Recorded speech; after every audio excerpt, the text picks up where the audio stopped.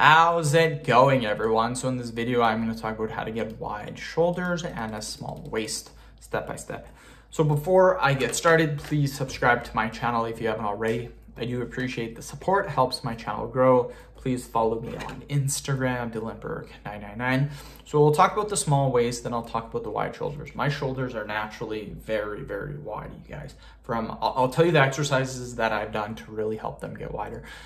So the small waist is about getting to a low body fat percentage. When I'm sitting at about 205 pounds, my waist is about 34 inches, which isn't too bad. I still have visible six-pack abs. But when I get down to about 170, so I drop about 35 pounds, my waist is about 28 inches and it's small. It's very, very small. So I would definitely say small waist, the body fat percentage, very, very important. A lot of people say, oh, I have super, super wide waist.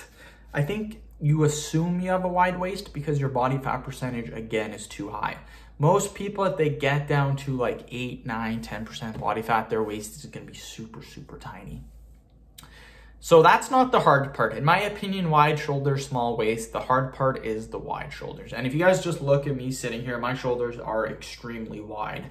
I take a lot of pride in my shoulder training and my chest training.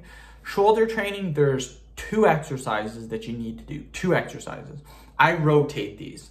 So for about 6 weeks, I'll do one exercise, then I rotate and I do the other one. So the first one I'll talk about is the one that everyone knows. It's dumbbell side raises.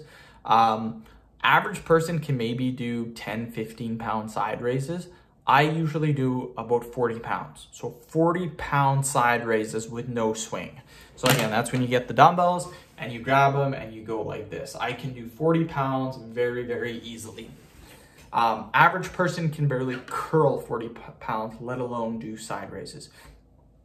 So I've really, really built up my strength with the side raise exercise, and that's why my shoulders are really, really big. So I really recommend that one.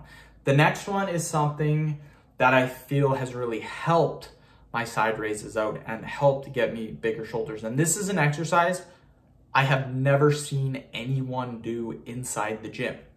Now, if you know of the upright row, I have seen people in the gym do upright rows. Upright row is where you grab the bar like this, and then you do a row. The issue when doing it like this is you impinge your rotator cuff. So your rotator cuff, when you do this exercise, if you go past here, past about right here, you impinge your shoulder. So it's a terrible exercise to do. I don't recommend doing it. But what I do, instead of going here, I go here. I go super duper wide. Then what I do is I go like this. And you can see when I do this exercise really, really wide, the minute I go like this, the muscle in your side delts are being worked. So again, I go like this, and then I just go like this. And it's, what I like to call it is a wide grip upright row.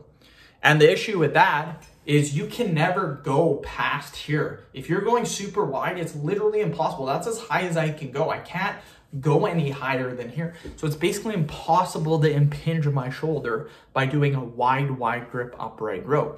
And trust me, when doing this exercise, sometimes I notice sometimes I can't feel it in my side delts when I'm doing the side raises, unless I go to like high repetitions. Usually for side raises, I do about 20 reps.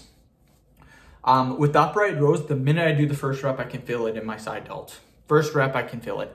So I really, really, really recommend doing wide grip upright rows. And obviously the side raises, the side dumbbell raises too. So end of video. Thank you so much for watching. Please subscribe to my channel if you haven't already.